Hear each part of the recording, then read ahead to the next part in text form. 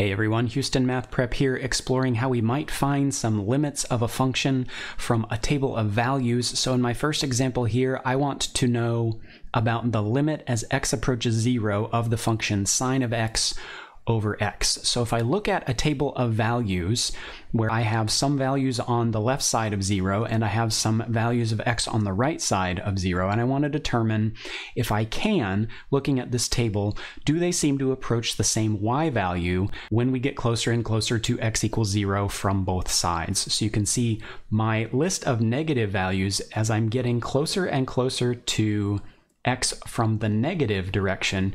You can see we have about 0.8, 0.95, 0.98, 0.99, 0.99, and some more 9s. I sure do think we are heading toward a value of 1 as we get closer and closer to 0. Now, we don't ever reach exactly 1. This function is undefined. When we plug in 0, we wouldn't get anything because we would have divide by 0, right?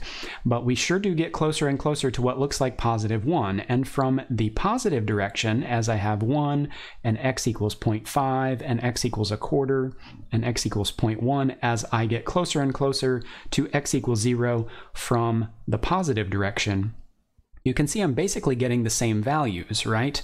And so we're approaching 0.9999 and then some. We're getting really, really close to 1 from this side as well. So it sure does look like the limit as x approaches 0 of sine x over x is going to be positive 1 for this one. We can see this when we take a look at the graph of y equals sine of x over x. You can see that we have a smooth curvy graph that tends toward positive 1 from the left and a smooth curvy graph that tends towards positive 1 from the right. We just happen to be undefined at this one specific value, x equals 0, but remember, being undefined at that particular x value doesn't mean the limit does not exist. It's about approaching that x value, not actually being exactly on that x value. For our next example, the limit as x approaches 2 of 1 over x minus 2 cubed. You might notice if we plug in 2 into our function here, we get 2 minus 2, which is 0. 0 cubed would still be 0. So we're undefined at 2. It says that in our table. But what happens as we get closer and closer to 2? Well, from the left side, 1, 1.5, 1 3/4, up to 1.99, you can see we're getting negative numbers, and the negative numbers are getting larger. So we're getting really, really big negative numbers as we get closer and closer to x equals 2 from the left side. So very, very large negative numbers. As I approach from the right side of 2, 3, 2.5, 2 1/4, 2.1, 2.01, you can see we're getting bigger and bigger numbers, actually the same values, but we're actually getting positive numbers, right? So I'm getting numbers that are getting larger in the positive direction. So if we're getting more and more negative on the left side as we approach 2 and more positive as we approach 2 on the right side, then we're definitely not going to the same y value. So this limit does not exist. And if we look at the graph of this, you can see what happens, right? On the left side of x equals 2, the graph is going to go down without bound forever. It's going to continue more and more negative. And from the right side of x equals 2, we'll just continue more and more positive without bound, getting larger and larger there. Our next example, the limit as x approaches 1 of x squared minus 1 over x minus 1. You'll notice here if we plug in 1 in the bottom here, we'd get 1 minus 1 and we'd get 0, and divide by 0 is undefined. So again, we have undefined, but the question is, do we approach the same y value, not whether we're defined at 1?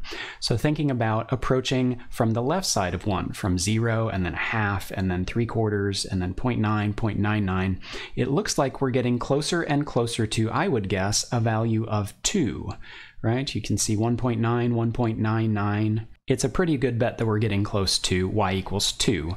As I approach x equals 1 from the right side, so from 2 and then 1.5, 1 1/4, 1.1, 1.01, you can see it looks like the numbers are getting smaller and smaller toward a positive value of 2 also. So since we seem to be heading toward a y value of 2 from both sides of x equals 1, then we'll go ahead and say that this limit is 2. And if we look at the graph, we'll get confirmation. You can see this is actually, the graph of this is just a line. It has slope 1. There's a hole at x equals 1 because we're not defined at x equals 1 when we plug in 1. But we go to a y value of 2 as we approach this side of the hole, and we also go to a y value of 2 as we approach from the other side of the hole. So even though we're undefined at the hole, the important part is what value are we approaching from both sides, and that's a y value of 2. For our last example here, we want to look at the limit as x approaches 0 of sine of 1 over x, different than sine of x over x that we looked at earlier. So as I approach 0 from the negative direction, from the left side, right, getting negative x values that get closer and closer to 0, you can sort of see we don't have all positive or all negative. I have some negative values here, and then I become positive, and then I get less positive, and then I jump back to a negative value here. So it's really kind of hard to tell what's going on there. If we look at from the positive direction, so thinking about a half and then a quarter, 0.1, 0.01, 0.001, the same thing's kind of happening, right? Although it seems we have opposite signs. I'm getting a little bigger, maybe toward 1 here, but then all of a sudden I'm negative again, and then I'm getting less negative, and then I jump back up to a positive number here. What we can at least, I think, probably agree on is as I get really close to 0, this seems to jump negative and this seems to jump positive.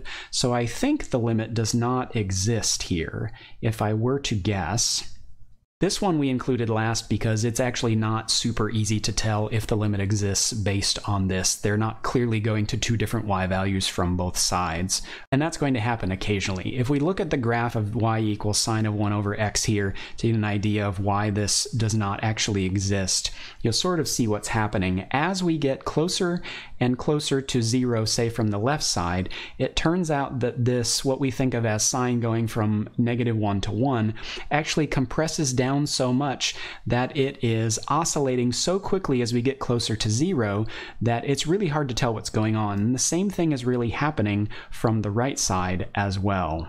And you might think, well, as x gets really close to 0, maybe it settles down, but it turns out if we zoom way in on this, you can see it just oscillates back and forth so much that it just fills up space entirely. You can't even see what y value we're approaching at all.